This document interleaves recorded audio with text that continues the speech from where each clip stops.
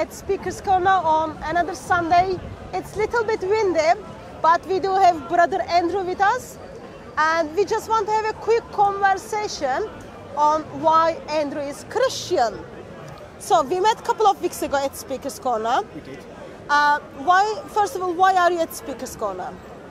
I've seen a few, when doing study, the YouTube and different videos drew me to different videos of what happens here.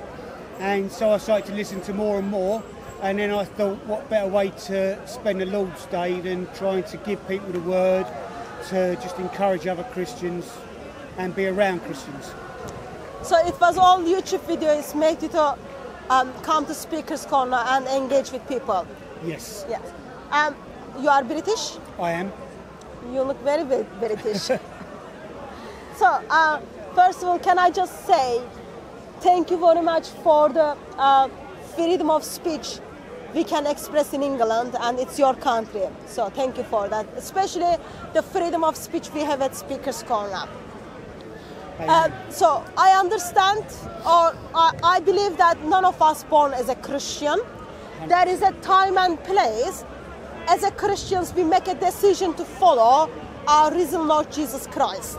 So you weren't born as a Christian. Were you born into the Christian family? Yes, I'd say my family was Christian, very loosely, didn't go to church. I went to a Sunday school as a very young child, but I would have called myself an atheist from a very young age. Okay, so if you were atheist, by definition you did not believe in God, let alone risen Lord Jesus Christ. So what made you to question atheism, or what made you to accept Jesus as your Savior, and when was that happened? It's a very strange story of me, because I was not looking for Jesus, I was not looking for God, I wasn't ill, nothing in my life was making me cry out to him. But a friend that I had met when I was 26 through business, I knew he was a Christian, and he used to actually talk to me all the time, and we'd have row after row where I didn't believe.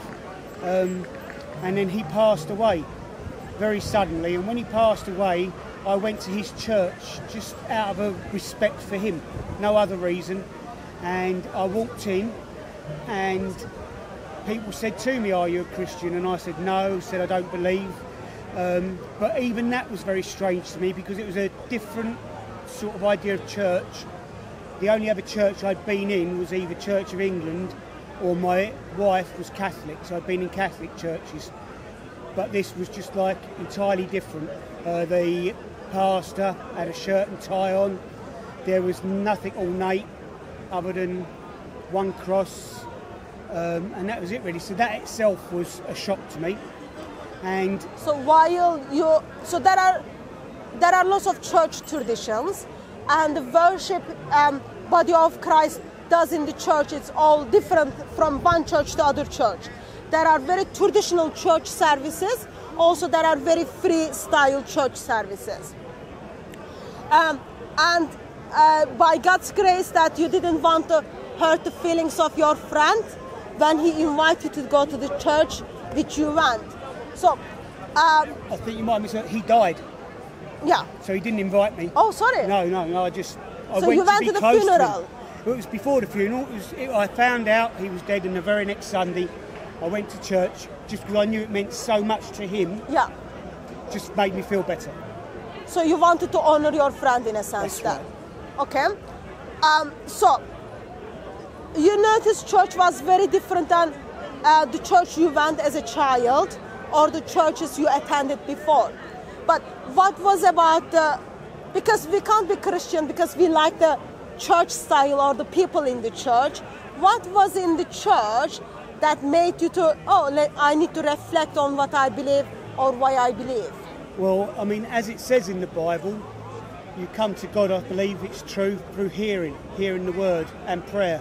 And obviously in today's society, it took about 3 or 4 weeks for his funeral.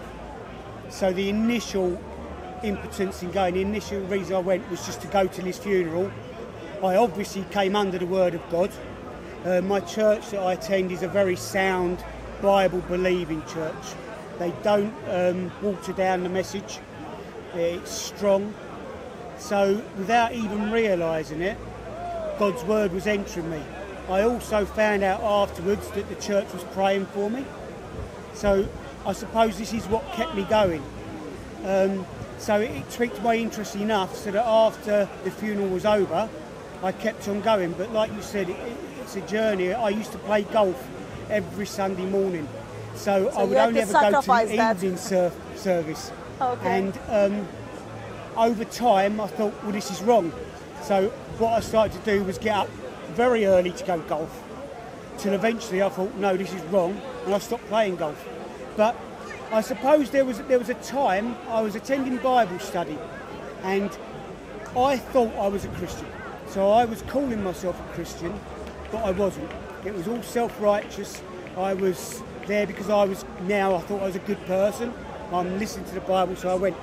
And the ultimate thing for me was at a Bible study, a lady mentioned Jonah, and I was in my seat and I thought to myself at that day, don't tell me people still believe that rubbish. How can that be true? But then 2 weeks later, I was in exactly the same seat, like I say, no effort, not trying, and I was overcome. And I felt sad. I'd been in control of my life always, or I thought I had, but now I had to let go. Now I realised that everything was down to God and the Lord Jesus. And at that day, I suddenly said to myself, every word in the Bible is the word of God. Whether I understand it or not, it's the word of God. So that was the day that I believe I was born again, when the Spirit entered me. And it was a complete turnaround. And from that day on, I realised that I was a sinner, that I needed to be saved, or somebody had to pay the price for my sins. Not just forgive me, but the price, the punishment for my sins had to be taken. And the longer I got into it, the more I learned and the more I realised how much I need Jesus Christ. So those of you who doesn't know about the story of Jonah, it is actually very amazing. It gives us the heart of God as well as heart of man. Jonah is being picked up from people of God. God asked him to go to the Nineveh. They are very, very nasty people. And the way they were dealing with human beings were like so scary. There are lots of historical evidence in British Museum shows us how violent people they were. Of course, Jonah freaks out. He doesn't want to go. He ends up in the belly of fish, and then God puts him in Nineveh. When he goes to preach the message, people repent, and that breaks the heart of God because, heart of Jonah, because Jonah knows those people are very nasty, and he didn't want them to repent. But God steps in and then pours out his heart. He says, what I can do, those people who don't know what is their right hand, what is their left, how can I judge them? God pours down his grace because they hear the goodness of God, they hear the message of repentance, and they worship God. I think that's just amazing story. So to me also, like you say, the story, to me as an atheist, it was just, how can anyone survive in the belly of a fish for 3 days and 3 nights? So it was just automatically, and part of my trip to being an atheist was the fact that the church basically started to teach that the Old Testament were just tales, to moral, they were stories, they weren't true. So that came from the Church of England, and once you can say to yourself that the word of God isn't all true, that was the first knocking down of the brick wall. And then eventually you could start to think, well, that isn't true and that isn't true, till eventually I totally left Christ, like I say, and I walked myself.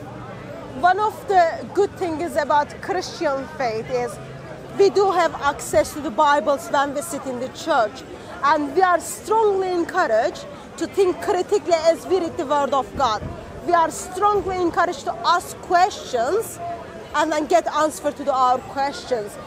So we read it, we ask questions, and then we say, why, how? And thanks God, His Word is able to deal with all those things. According to Christian scripture, Bible is from Genesis to Revelation, is identified as the inspired Word of God. God speaks in Genesis, God speaks in Revelation. It is all tells us God's big plan and how human beings are involved in this God's plan. I'm sorry to hear that there are teachings out there talks about actually there are the stories in Old Testament, they are just myths, they are just tales, because when we, time to time I do British Museum tours on the helping Christians to be confident on the reliability of the Bible. There are historical evidence after historical evidence tells us Bible is not only Word of God, but Bible is also reliable Word of God. I personally now, I'm so interested in it. I still believe the way it came to me, that I believed through faith and faith alone. But since then, like you say, you ask questions, you come at a critical way. Yeah. And being an atheist for 51 years basically, there's nothing an atheist can say that I haven't said. They're all words that I say, and to do the research and find out how factual it is and how true it is.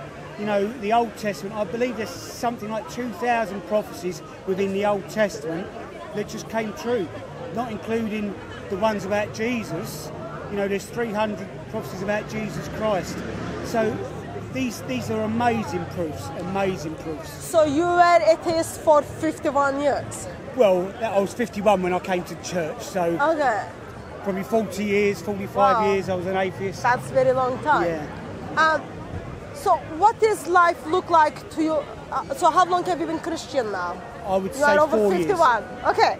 So what is the Christian life look like for you? How do you spend your week? What do you do? Like, Well, what are the changings yeah. you've done? So you still go to the golf? Yeah, not on a Sunday though. Oh, okay. Okay.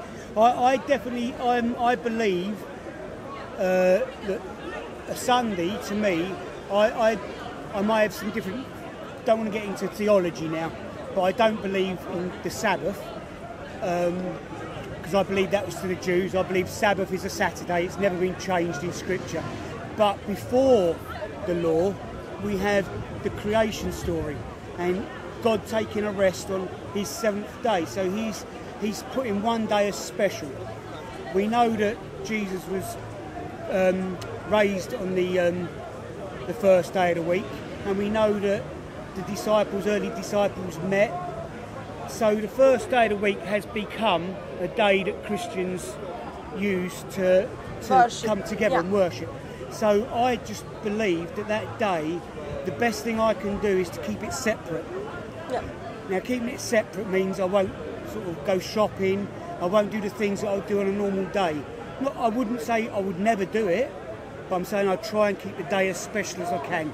So obviously going golf with people that aren't Christians for a start, to me, I would never do that on the Lord's Day. I think it's a day to keep special. So that's a big change in my life. Yeah. So Hebrews 4 explains us on the importance of Sabbath and implications of that. So you change your lifestyle now. You change the structure. So how do you spend from Monday to Sunday? So Sundays you are worshiping God at church with the other believers, as well as at Speaker's Corner. Yep. With preaching the Christ crucified. What about other days? My life is, I can't believe how much my life has changed. I don't want to go too much detail, but I'm not very well either.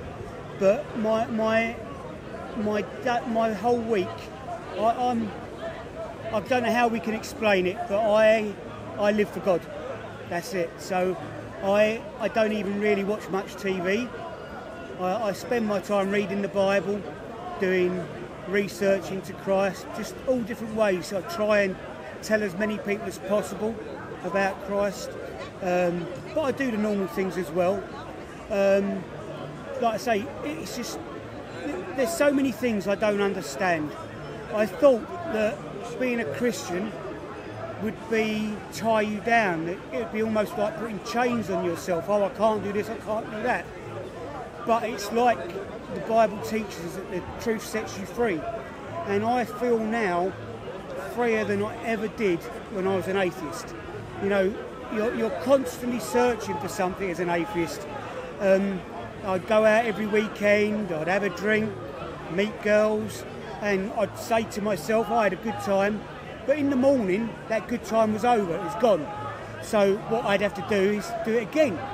So you're constantly trying to fill yourself up with these good feelings, and I believe that's why many people can be affected more in drugs and drink, and they're craving something they can never find. But God, to me, it was like complete fulfilment. That day, that Friday that it happened, I was just completely full and I was free.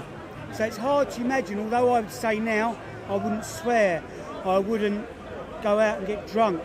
All these things that other people would say restrict you, to me is freedom. Yeah. You know, you don't realise how much a slave to sin you are. Yeah. And it is just a change. A lot of my friends were reasonably good friends, they weren't wicked or that, and I still have contact with them. But to be honest with you, I'm only ever truly at home in and around other Christians. To feel that they're your brothers and sisters is an understatement. One of the first years I was a Christian, I went on a stag weekend in Wales. And like I say, it was with good people, so the weekend, apart from a lot of drinking they did, it involved things like go-karting and canoeing and things like that. It wasn't things you associate as being wicked. And in the hotel we were staying in, there was a sign that said Evangelical Church. And we stayed there for about 4 days. And on the last day, which was a Sunday, I thought, well, there's no way I'm going to get from Wales to church. So I thought, I'm going to go to this church. Now, I've never been there in my life. I walked in the door, and when I left that church, I felt that I'd met another 40 or 50 brothers and sisters. One of them invited me back to his house for dinner. But it was a genuine connection. It's not made up. It's not fake. Yeah. You are their brothers and sisters, and if you meet a Bible-believing Christian, wherever they are, there's a connection, and that connection, of course, is God's our Father. Yeah, I think that's something I would strongly agree with you. Like, time to time I travel, like I met with people in Cameroon who I never met before in my life, but I felt I was at home with them. I was able to tell them my struggles. We were able to sit down and pray together. I've got like sisters in Saudi Arabia. We still communicate with one another and we pray for one another. Doesn't matter which part of the world we are, because we've got Christ common, and that's all we have. Therefore, our interaction with one another is always focused around Christ and centered Christ. I think that's like uniqueness Christ offers. It is God's word. Yeah. See, to me, having the Church of England connection, my wife being a Catholic, and what I come across a lot, my mum especially, she calls herself a Christian, but if you read this, mum, I'm sorry, she's self-righteous. She's only going to heaven because she's good. She thinks she's earned her way. And what saddens me, especially with the Catholic people I know, is that we have the Word of God. Every person out there has the Word of God. And people died so that we'd have it in our language. And it's a shame that me, for the 50 years I didn't, that people don't read it. It's not complicated, it's not hard. They should pick it up and read it, because that is the Word of God. In churches, and I'm not saying churches are bad, but churches often have a lot of man-made things. And there's nothing wrong with tradition, as long as it doesn't go against the Word of God. And when you become a Bible-believing Christian and you meet other Bible-believing Christians, there's a bond that is inseparable, that I would never have felt through other churches. And I do believe that, if anything else, that message to everyone is, get a copy of the Bible, and read it. Yep. Nothing else, just read it. Don't worry about studying it. Don't worry, no one is a born-again Christian the day they find Christ. No one. You can be homosexual, you can be Hindu, Muslim, you can be anything, atheist, doesn't matter who you are. Everyone is welcome to Christ, and no one is born again of their own. I now, my life is different. I'm so different in so many ways, but none of it is my work. It's because I have strength through Christ, and that comes through his word and through prayer. So all I can say to everyone out there, don't worry about how much you lack. Just get the Bible, attend a church that you know believes in the Bible, ask to be prayed for, and if your heart genuinely wants to know Christ, everything else will happen, and he will change you. I mean, without being rude, I never thought I could live without sex. So to me that was a big thing. Now I know, being a Christian, that I can never have sex unless I'm married. If I'd thought about day one, that might have put me off. Now, it was tough, but when I look back at it now, I don't even give it a second thought. And that's God and Jesus, it's nothing else. I couldn't do that on my own. It's 100% them. I'd never ever play golf, like I say, and all the people I go golf with, they can't believe, they don't understand it. We go on holiday together, and even when I'm on holiday, on a Sunday, I won't go golf, and they just can't understand that. And I think to myself, how much God has done for us, and what do we give God? We give him so little. Even, we just give him so little, and to sacrifice a day to him is nothing. And I do believe, as the Bible says, that we need to go without and carry our cross. We need to deny ourselves and carry our cross daily. And if we're not denying ourselves in some way, are we doing enough? And I do think we should always spend time with God every day. There's no excuse. We all know we're not good enough, and we all find an excuse. But the truth is, there's no excuse. We'll watch TV, we'll read a newspaper, we'll do everything. Pick up his word. That's all I can say. Thank you. Out of grace, God loved mankind so much that he did something for mankind. He sent his only son, one and only son, to die on the cross for the sin of mankind. That has been done out of his grace. Whatever we do today, we will never able to add something on it, or we will never able to take something from it. It is done once for all, and Scripture is very clear. God's desire is for human beings to spend eternity with him. And God picked you 4 years ago and then said, Andrew, you are the one, and this is the time. Now I want you to come and follow me. You respond to his grace.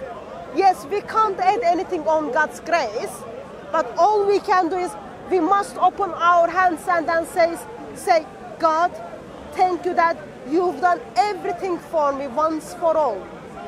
Everything once for all. And it is amazing today.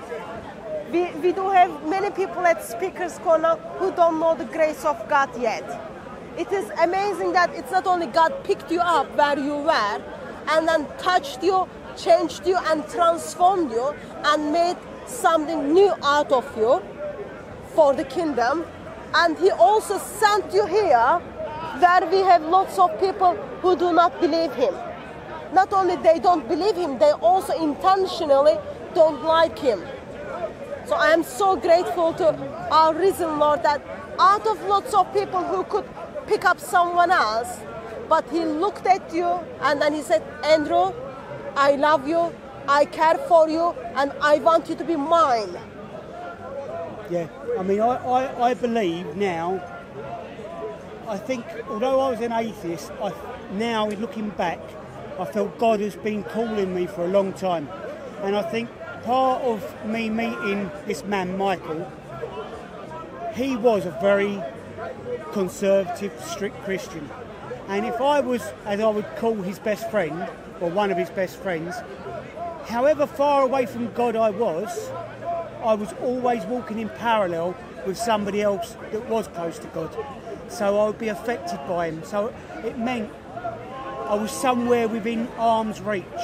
And I feel shame sometimes that it was his death, the final thing, that brought me close enough to hear God and to allow myself to be in a position to respond, because I do believe that every person is given free will. And I think this is the greatest gift God has given us. And that is why, when you know the truth, you are free, because yes, I don't swear, yes, I don't drink, but I choose not to do those through the strength of God. So it's a free will. I'm free not to do those things.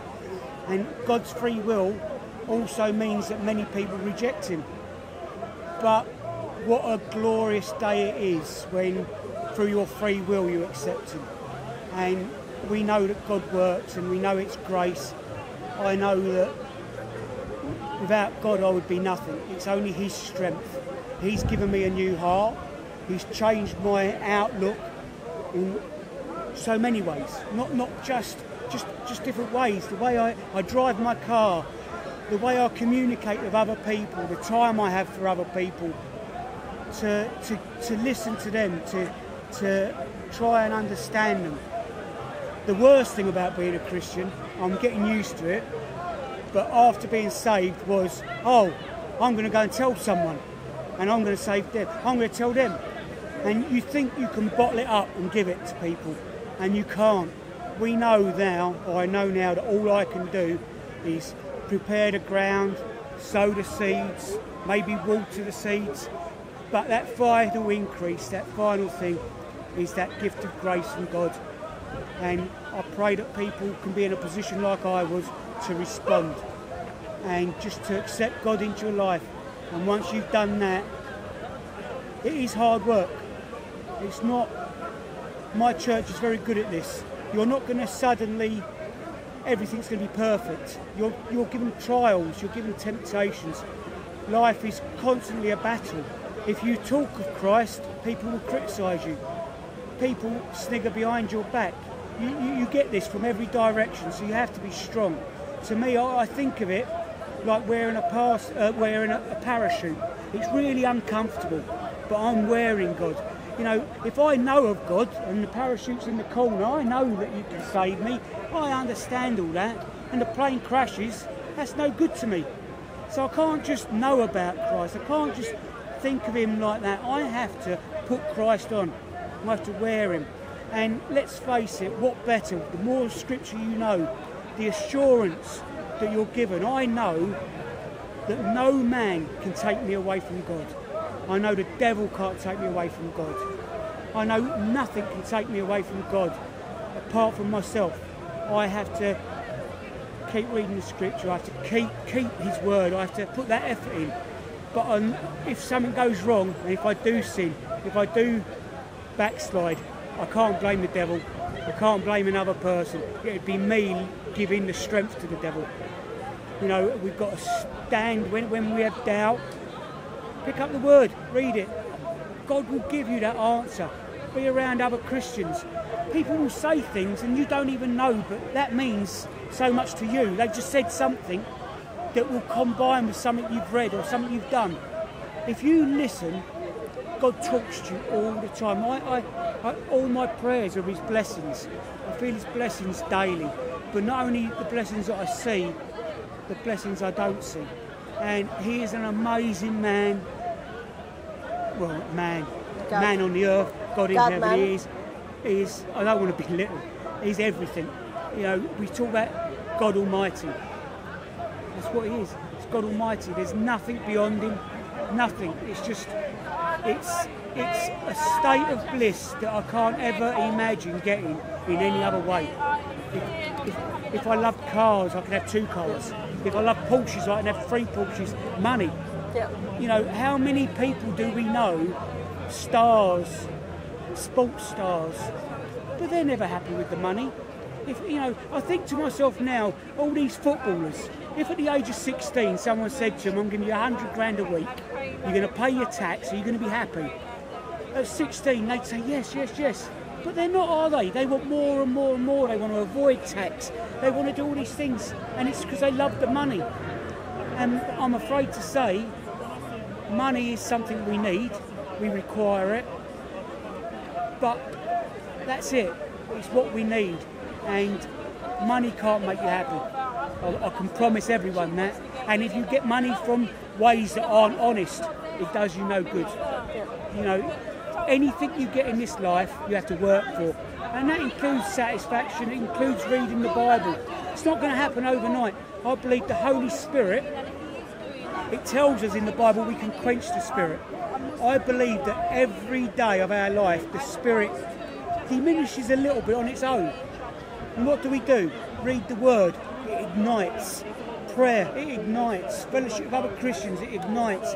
So it's in our control. People say to me, oh, I wish I had more of the Spirit. But they can, in my opinion, anyone. Work at it. Pray to God, ask for the Spirit.